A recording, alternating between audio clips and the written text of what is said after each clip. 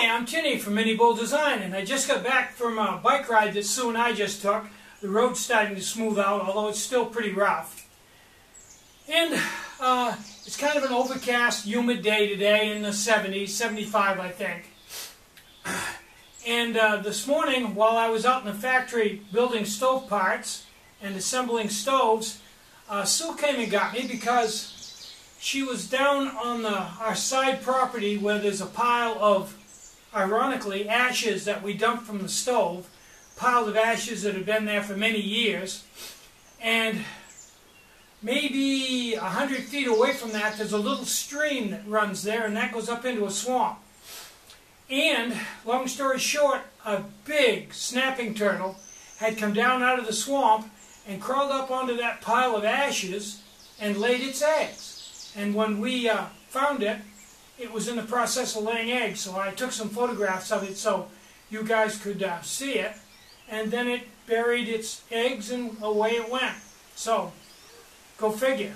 I don't know if that's a good thing or a bad thing, but Mother Nature will take care of it one way or the other. I also went over to Terry's this morning and looked at the Volkswagen, took some pictures of that I'll show you at the end of this video, as well as the turtle.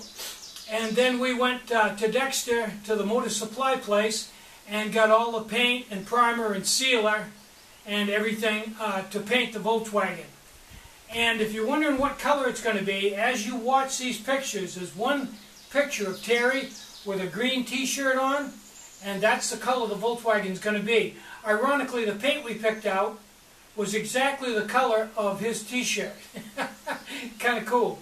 So, I'm Tinny from minibulldesign. Get out and hike, take a friend, enjoy the great outdoors, and more important than anything, try to have a really great day, and try to have some fun today. Bye-bye.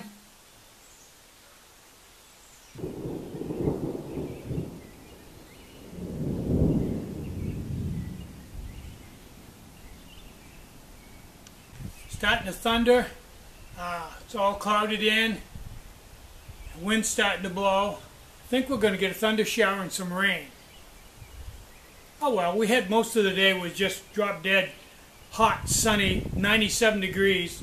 So I guess I don't mind a little rain.